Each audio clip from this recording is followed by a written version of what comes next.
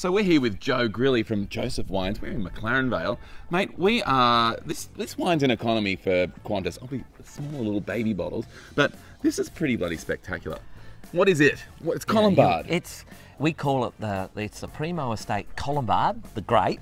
Yeah. With a touch of Sauvignon Blanc in it, only 5%. But we gave it a little name, La Biondina, the young blonde, which we think's quite appropriate for such a fresh, lively, vibrant wine. It's Colombard, but not as you know it, because Colombard is usually a workhorse variety. It makes a lot of cask wine, let's be honest. But when it's done well, yields are dropped in a good region, in a vineyard.